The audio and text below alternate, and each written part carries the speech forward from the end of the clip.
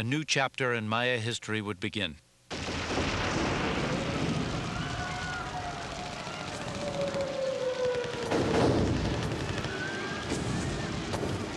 May 1945. Berlin has been invaded by the Russians. The National Library is on fire. Hitler would soon be dead and Germany defeated. From the thousands of books burning in the ruins, a Soviet officer casually plucks a random souvenir from the flames.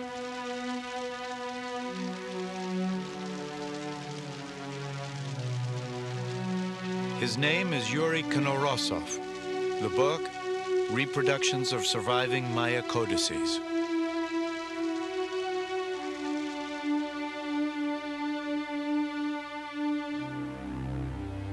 Knorozov immerses himself in Maya studies, and the alphabet Bishop Landa had attempted to transcribe.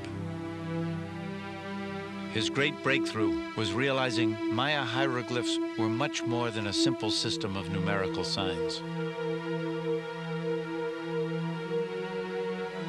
His work was amplified by another Russian, Tatiana Proskouriakoff, a superb illustrator and archaeologist. Her keen eye detected patterns in the dates carved in stone. Where others had seen only numbers and signs, Tatiana read the entire span of human lives.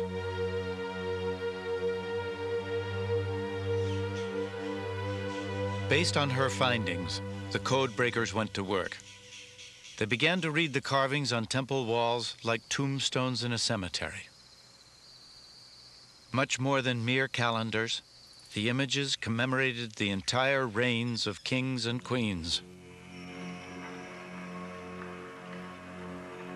The deciphered glyphs revealed the names of Maya royalty: 18 Rabbit, Smoke Jaguar, Stormy Sky, and Lady Shellstar.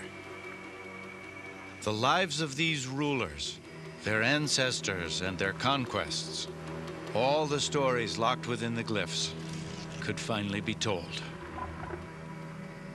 15 years after discovering the skeleton with the jade mask, Alberto Rus would now learn his identity.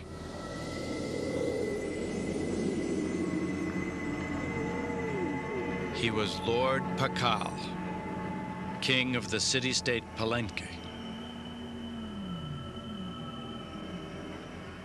The 10th in a line of rulers that stretched back 3 centuries.